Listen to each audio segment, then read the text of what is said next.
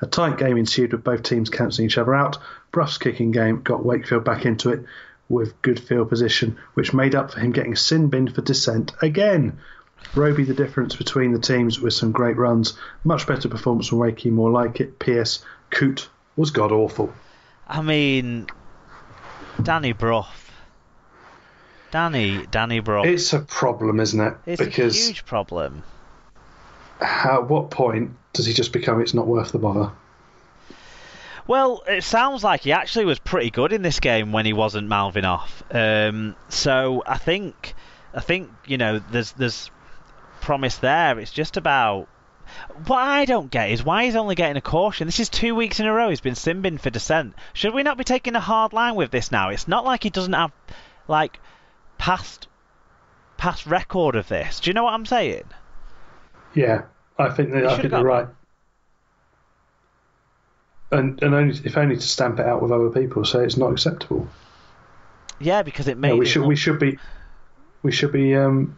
protecting our match officials as much as anything.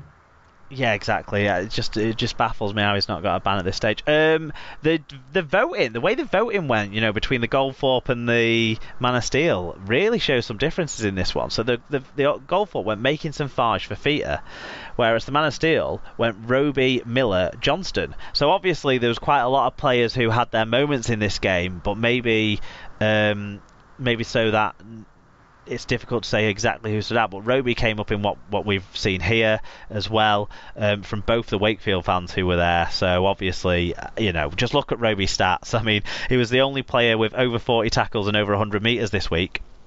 A nod to Tommy Makinson too. I think he scored 2 tries, plenty of ground made, so he was showing some good form too. I think those 2 players maybe stood out from me from what I've seen on this one, what I've read and what I've picked up.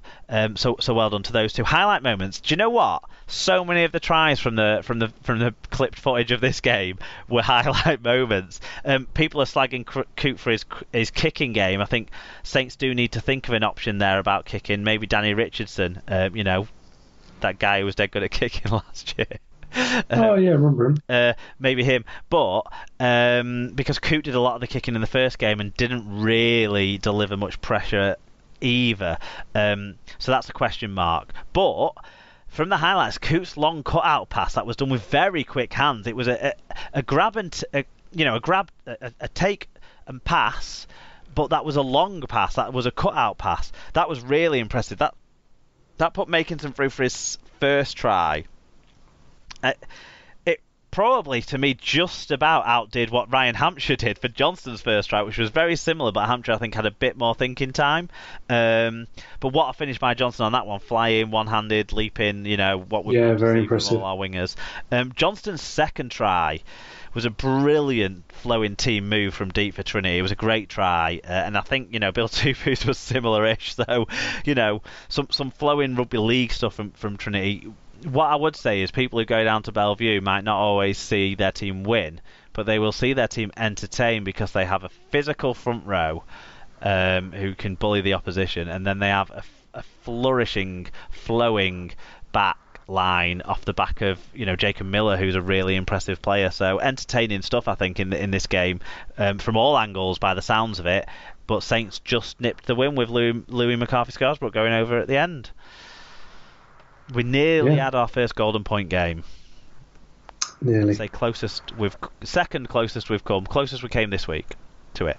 Okay, standings. Do you want to take us through the standings, Tim? Early days, but yeah, 4 teams have started 2 from 2. Leading the way is the early surprise package Salford on points difference ahead of Wyre, Castleford and Saints. Catlan, Lungan and Hullcare are all on 2 points. Wigan have risen up to the mighty 0 points after their deduction for cheating the salary cap and are in 8th place. Hull FC, Wakefield and Huddersfield all prop up the table alongside bottom place Leeds, who have all lost 2 from 2. Yep. Stat line of the week, I think the one that jumped out to both of us when we were reading it was Braden Willie-Army, wasn't it? 2 tries, 7 tackles, 197 metres, 4 clean breaks, and that clean game, that error-free game from him, I think, impressive. Yeah. Do you have a player of the week?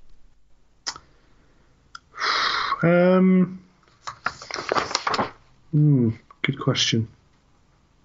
Who's yours? Well, for me, it's on a personal note, it's going to be George Williams from the games that I saw. He was instrumental in Wigan's win. I think he was the standout performer on TV games, maybe from my cherry-tinted bespectacled eyes, but there you go. Outside the games that I saw, probably Jackson Hastings deserves a nod as well for being so central to all of Salford's points, either scoring them himself through the boot or the hand, or making the assist on the try. Paul McShane would be another one for me from a Cass point of view. Yeah, fair shout. I think, yeah. And just his integral ability, integralness, yeah, whichever the right word is. I certainly think these Man of Steel votings, the way they're going, they come out after we've seen all these games and picked up on what's gone in these games, and they are reflecting what I'm seeing. So that's good. I rate the way it's going so far. What about highlights of the week? So personally for me, Liam Farrell putting the polish on Wigan's win over Leeds was great. But for the round as a whole, I think I'm going to go with Darnell McIntosh chasing down the Catalan breakaway and stopping Sami Sonilangi just before the line. I think when that happened, Catalan was starting to take control and Huddersfield maybe still had a chance. It kept that game a bit more exciting, and I just think it was a great piece of play. Similarly, maybe the shawl break and the Matautia ankle tap was another one. They're my three if I'm going to give three, because I did. Good. There you go. Prediction Super Roo Fantasy League update. So last week I went a perfect 6 out of 6, Tim. So I'm at 83% overall this season so far. You went 5 out of 6, so you're also at 83% from the games you've picked. And Alan, who we had on the week before the season started, is at 83% too. So we haven't had Sarah get involved yet on this, but as co-hosts overall, you guys are at 83% too. That's pretty obvious to see. What about the Super Brew? Yeah, Rod Hutchinson moves top of the standings in Super Brew, but there's no yellow cap due to the quirk of them lumping next week's 2 games in with this week. Yeah, it's a bit weird.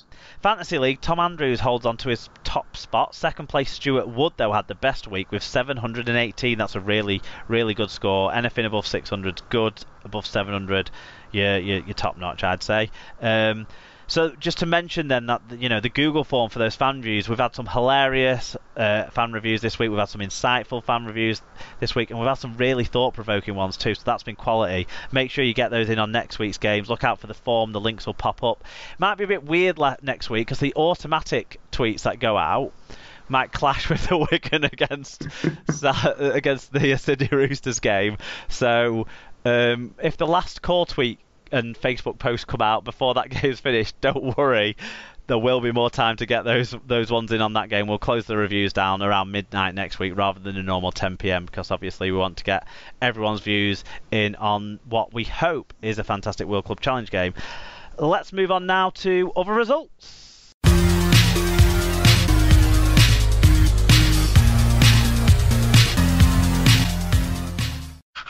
Right, now we move into the other results section, starting off with round 2 of the Championship.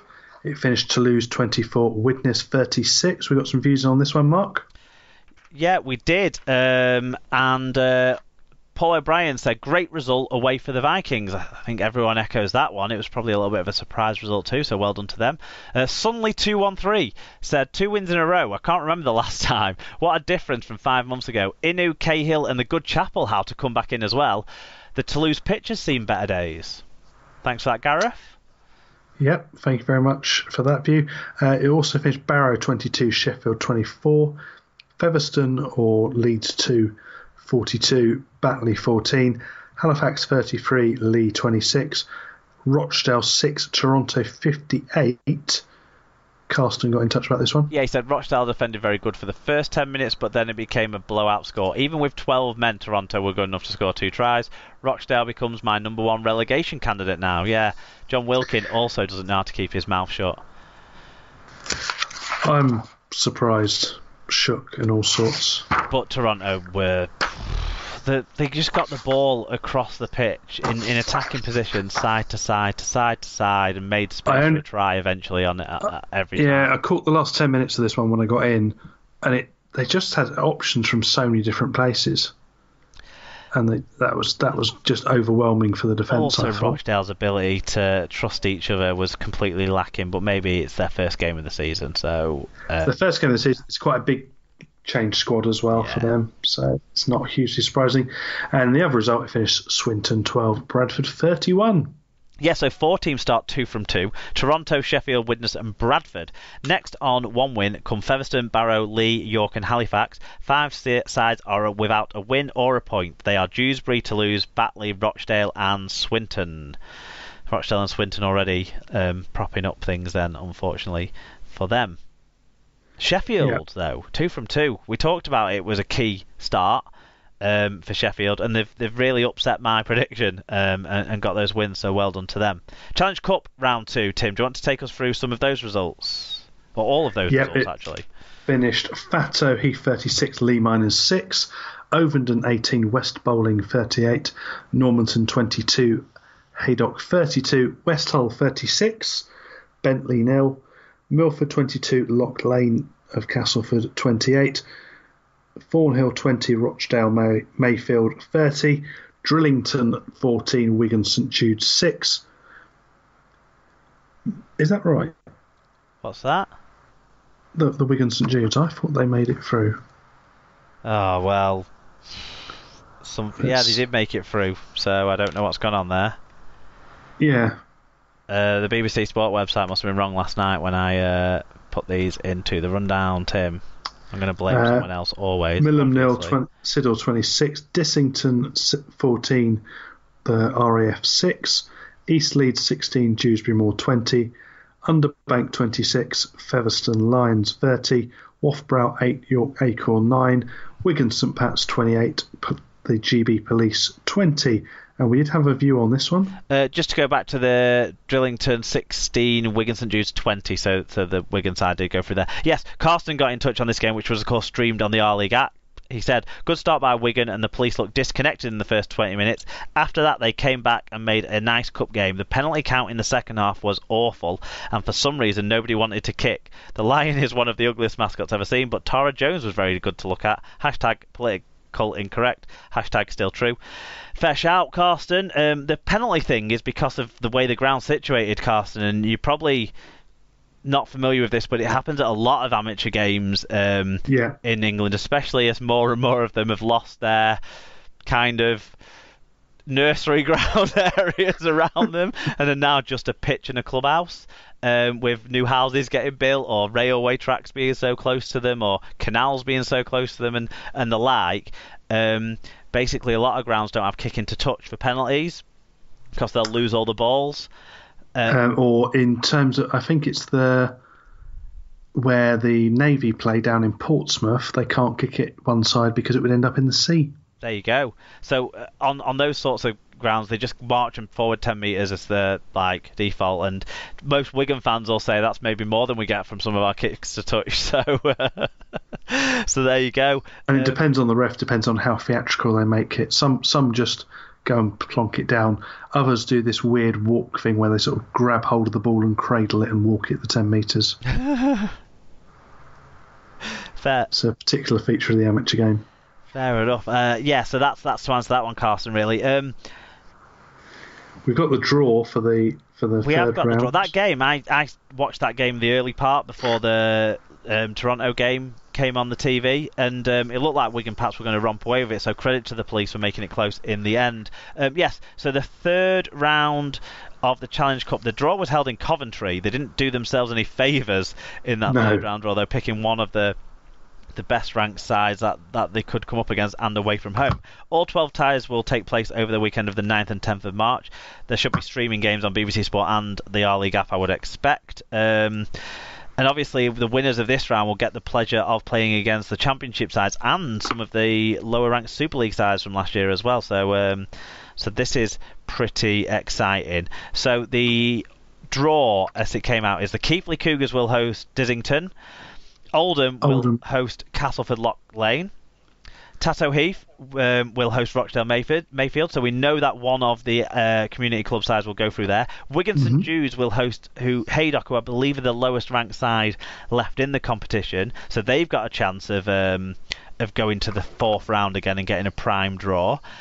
Newcastle Thunder host the West Wales Raiders. London Scholars host the North Wales Crusaders. Hunslet host West Bowling. Workington hosts Siddle. Now Siddle obviously are one of the brightest sparks of the amateur game, so that might be a tough one early doors in the season for